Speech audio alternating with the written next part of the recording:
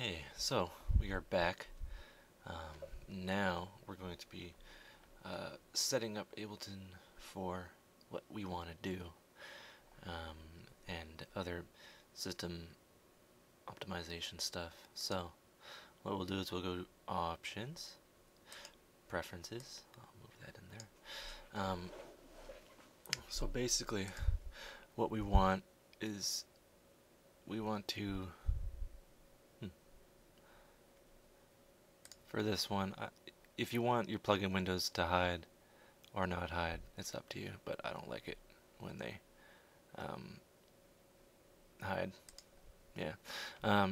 So depending on the video card that you or audio card that you have, I would suggest that you get one. Mo2 makes some really good ones. If you can't afford that, M Audio or whatnot. If you're on a Mac, Core Audio works just fine for now. But you really should, if you're on a Windows machine, you should, and you're just using your onboard audio, you should download the ASIO for All, ASIO 4, like the numeral 4, and ALL, and that installs some really nice drivers that are universal for that. Driver type should always be ASIO. Oh, please don't crash. Oh, what the hell happened there? What the hell? Yeah. I'll be using my Mo2 audio ASIO. For all that fun stuff. Oh wait, that's not gonna open. Never mind. Input config, you really shouldn't be worrying about. Output config, it's usually default. You can check. Yeah, so you don't really need to worry about that unless you're using like a giant Fireface ME. Your in-out sample rate should be 44. Just for, you know, ease and having no headaches. All samples in Wave are 44, so don't worry about it. You want to set your pitch conversion to high quality, so anything you warp or, you know, all your audio isn't super high quality. You turn this off if your computer's, you know, was made in 1978, but like high quality, that's good to go. Your buffer size, I'm not sure about ASIO for All, but you should really kind of have the default. I think there's a panel in the ASIO for All that has this set up already. But if you're having like clicks and dropouts, you increase the buffer sample size. But mine's default because, you know, Mo2 is pretty cool. And you have, yeah, your test tone. And yeah, that should work out pretty well. I, however, I'm not getting any MIDI input from my giant keyboard I have here. So what I want to do is I just want to go on and on. You track it, and then you can see the lights up like magic. So now Ableton's receiving MIDI from my MIDI keyboard, and which is always nice. My temporary folder. Yeah, we'll get to that. My temporary folder is my scratch disk and Ableton temp. And my scratch disk needs to, yeah. And this would be the scratch disk, Ableton temp, yes. And that's just like all recordings kind of go there.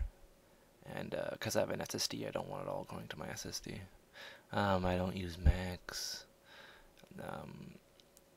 Cache folder, yeah, that's fine. So what we want to do is we want to make sure our VSTs are plugged in.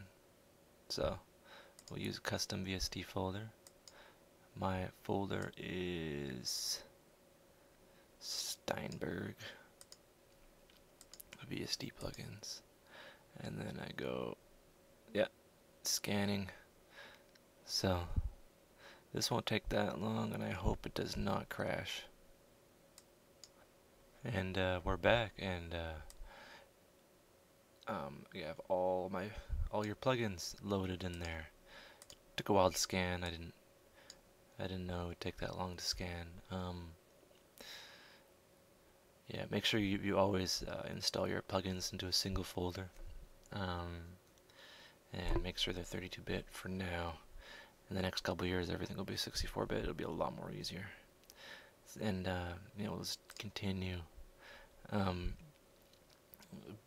Everything that's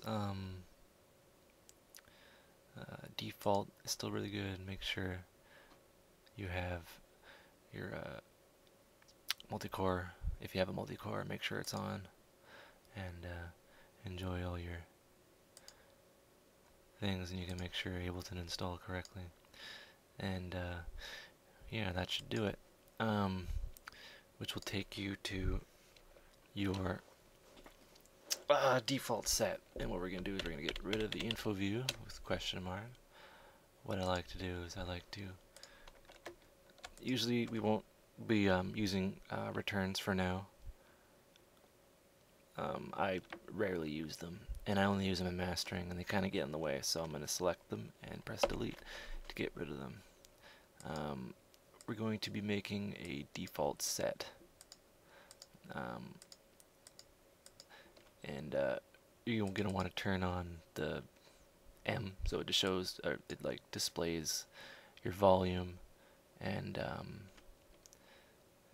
you can solo, so it's all nice and easy. You don't need to worry about delay compensation, assuming you're not using gear like outboard gear. And in-out, I usually have in-out when just out of habit, because this is how you route and record. So what we'll do, first thing you should do is go to your audio effects and just plop down your EQ8. You're going to be using this on basically all your tracks. Every track in your track. When I say tracks, I mean the channel strip and a compressor. And just at default, it's fine. You're going to want to right click on the top here and select high quality. So your EQ is super high quality.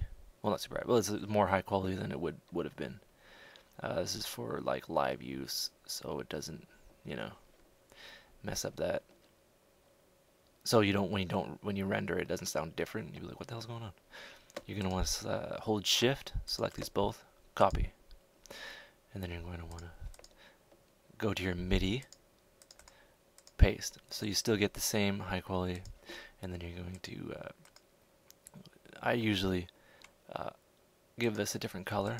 I'll select Control D, duplicate the MIDI, and yeah, we'll leave it at 2.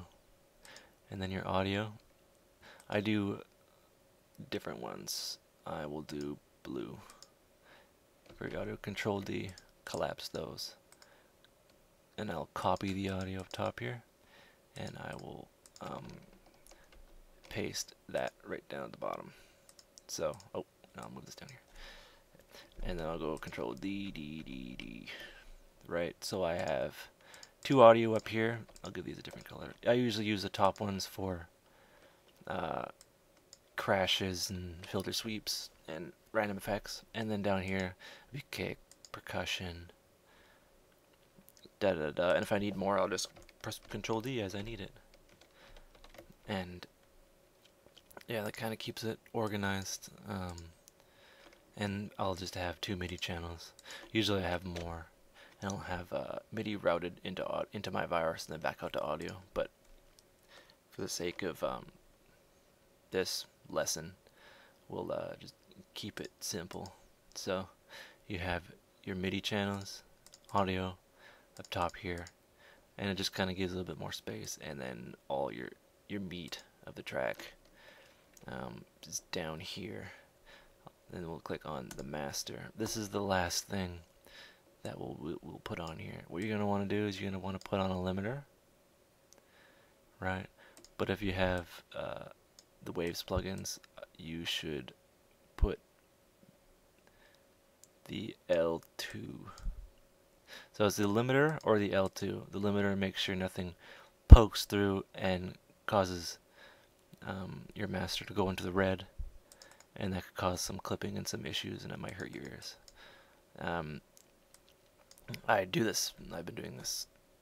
I've been using the L2 as a limiter for a long time, and then, well, during the making of the track, and then as I'm mixing, I'll move the threshold down. Check out my mastering video, and you'll figure it out. I will then use an EQ8 down here, but not for EQing. I'll use this as a nice smooth filter. So what I did there is I selected the 1. You can select it right here, and I moved it far to the left to the low end of the spectrum, and then did that. This acts as two things. This rolls a little bit off of the bottom, and it acts as a nice kind of filter sweep. I will put down a delay, or a ping pong delay, I should say.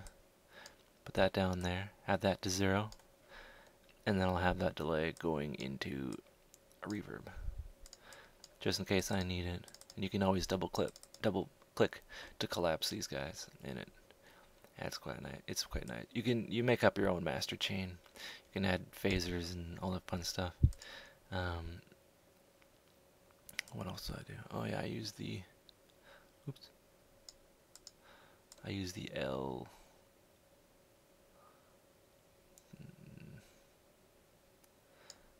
Where's the Lin? Lin EQ low band stereo. This cleans up the bottom end. I highly recommend it. You're going to want to turn it on. And anything below around 35 hertz, it rolls off, and it kind of cleans up the low end. And you should have this before it goes into your limiter maximizer. And yeah, that's what I do. If you want this, you're going to want this to start up every time you start live. So you'll want to go to File folder, save set as default. And then you'll save that, and you'll always have it.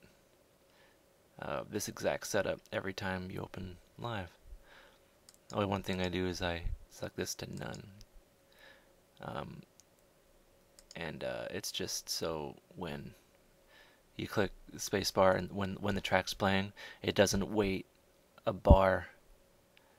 It doesn't wait to switch over. It just does it right away, which is good for going back and forth and for in previewing samples. Yeah, and that should do it. And I will be back with part 1.3. Take care.